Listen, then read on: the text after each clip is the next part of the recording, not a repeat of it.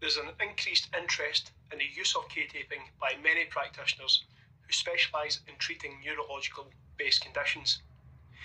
Researchers have studied the use of kinesiology taping for various neurological conditions, including multiple sclerosis and cerebral palsy.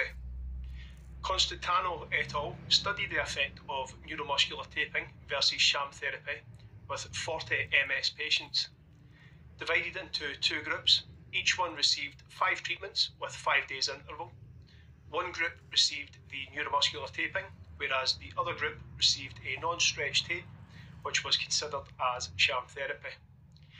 The K-tape, which was applied over the quadriceps, was well tolerated by participants, and taping was found to be better than that of the sham treatment. And this was based on a walk test and a peak torque test.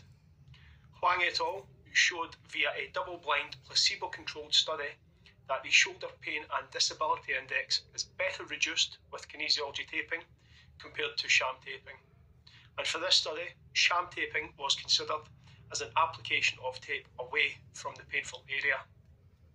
Similar positive results for taping towards hemiplegic shoulder pain were reported by Palestrini et al. So to conclude, although some studies are supporting the use of K-taping, the exact mechanisms of action are still unknown.